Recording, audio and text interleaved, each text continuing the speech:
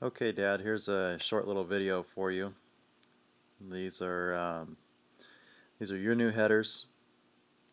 The modifications are almost complete, and we're just gonna do a quick little demo, highlight the modifications, and the demo is going to show you how they actually scavenge with these merge collectors.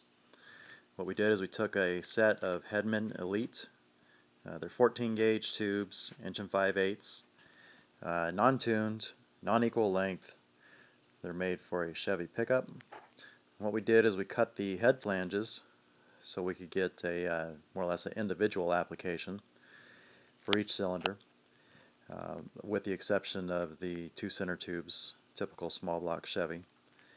And then what we did at the bottom is we cut the crude collector off, and we made these fabricated merge collectors. They have the megaphone. What we had to do is cut the crude collector off, which was right here, and we added some pipes so that we could slip fit the new collector. We also took the ball connection off the crude collector and incorporated it into the megaphone. And now in my hand I have a paper towel, and I'm just going to set it over this port here. There we go. Just set it on top like that. And I'm going to try to get a camera angle here.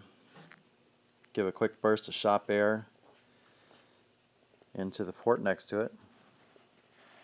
And you're going to see how those collectors scavenge. If you can, watch the paper towel and also watch the end of the collector. Here we go.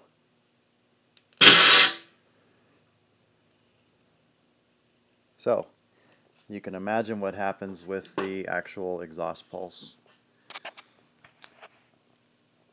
And that's your demo. I hope they work well for you. Love you. Bye.